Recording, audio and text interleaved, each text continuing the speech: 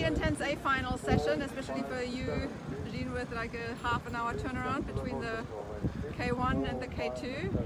Yeah, look, it was really tough. I don't think I've done anything like that before, but yeah, before we got to the start line, I was actually feeling alright, and I was like, hey man, we can give this a really good shot. But yeah, I don't think 6 is too bad. Obviously would have liked to do a bit better. We're both pretty competitive, so but lots to work on and lots to look forward to in the future, I think. Jacko. Yeah, it was good. It was my first A final internationally, so it was a new experience. It was pretty full on. Like, this is just that next level up from the semis. You know, you have that semi-final feeling in your head, and then it's just, you got to take yourself to a new level. So that was good. Yeah. I mean, I do realize you're competitive, but I mean, it's your second senior World Cup. You have to get through the heats, through the semis. It's a full-on competition here. A final, I think you can be pretty happy with that.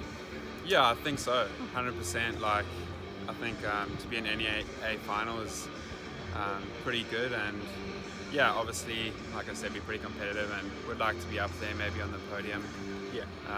Pretty soon. So yeah, I think it's pretty motivating for the both of us to now go out and put in some really hard work and maybe look to get on that podium in the future. So yeah, lots to look forward to. So it's the World Cup season that's done. What's up next for you? Yeah, so we have Junior Worlds in Romania coming up, which is going to be pretty good. That's early August. Yeah. Early August, second week in August, I think. Yeah, I think so. Yeah, not too sure. Something like that. Yeah, we'll be racing K2000 there, and yeah, we both really looking forward to that. Yeah. Yeah, so the goal there is to take the title. Or? Yeah, yeah, definitely. I think we won't go. I think if we come away with anything but that, it'll be disappointing. So yeah, but yeah, I think everybody's going there to win at the end of the day. So yeah, 100% we're going there to try to take it home for Aussie again. I followed Joel and Tommy's awesome performance last year.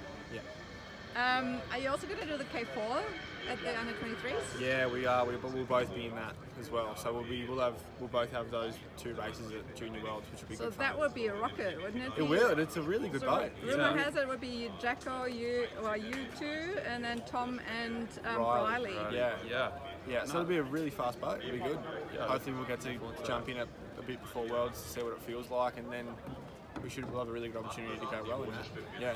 I mean, even considering that you are also going to do under 23s, also shows there's still so much ahead for you. I think Australia at the moment's got a really good group of young guys coming through. Like I think Riley's 23, myself and Jean are 20, Tom's 19. I think there's a lot of good things coming up. I think it was funny, we were talking about the other day that Woody's considered one of the old guys and he's 24 or 25. So yeah, it's cool. It's really good. It's exciting.